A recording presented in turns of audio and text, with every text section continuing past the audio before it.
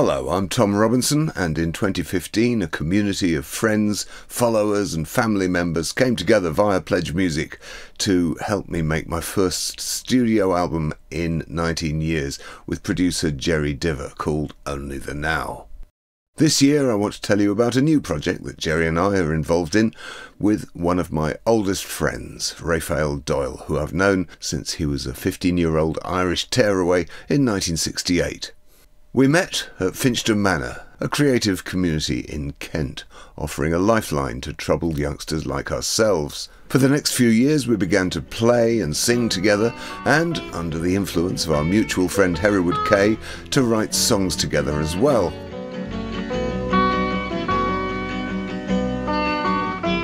Mentored by Finchden old boy Alexis Korner, the three of us formed an acoustic trio and got ourselves a residency at the Troubadour coffee house in Earls Court. We called ourselves Café Society. No, not that Café Society. This was 40 years before Woody Allen came up with his film.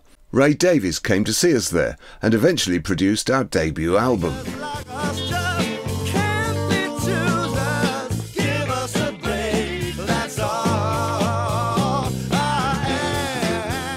Fast forward 4 decades, and as a BBC introducing presenter on Six Music, I find myself loving the music of London indie project The Spare Room, which is fronted by none other than Raphael's youngest son, Louis Doyle. My archive of old Finchden demos blew his mind, because Louis knew from the Café Society album his dad was good, but he didn't know he was that good. Then this year, out of the blue, Raphael got a diagnosis of terminal illness. Suddenly, Louis's dream of someday making an album with his dad became a matter of urgency. After hearing the material, Jerry Diver immediately agreed to come on board too. The three of them managed to capture 18 lead vocals in just 4 days flat at Jerry's studio. If the winter has caught you on the low, and the sun ain't the same one that you know, and your mind is getting worried by the cold.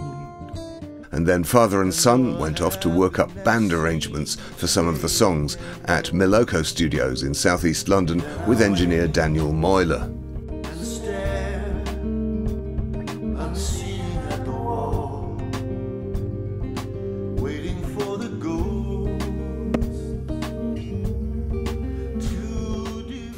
So that's where we are. We now face a race against Raphael's declining health to get the whole album finished, mixed, mastered and released in time for his 64th birthday on January the 6th.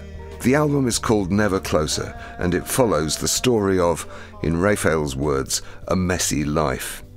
It encompasses, he tells us, darkness and recovery, pain and love. And at the end of the album he concludes really powerfully that the whole journey has definitely been worth it. And you are the fire in my life. If you're interested in hearing the finished album, you can help make it a reality simply by buying your copy in advance and spreading the word to other people you think might like it. Thanks for your help.